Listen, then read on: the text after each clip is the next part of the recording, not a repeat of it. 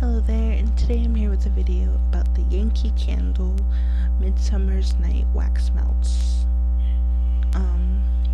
So as you could tell, this is a wax melt holder. It goes, you use them to put into the wax melt like machine things, and it just makes the room smell good. I really like that idea, especially since like you're not always there to use a candle. You want to make sure that you watch the flame. So yeah, and I highly recommend this scent. I don't know why I really love this scent. It kind of reminds me of like cologne.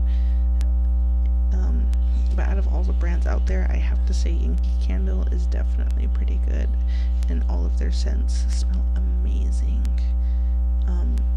One of the things that really caught my eye is that most wax melts are square, and these ones are round.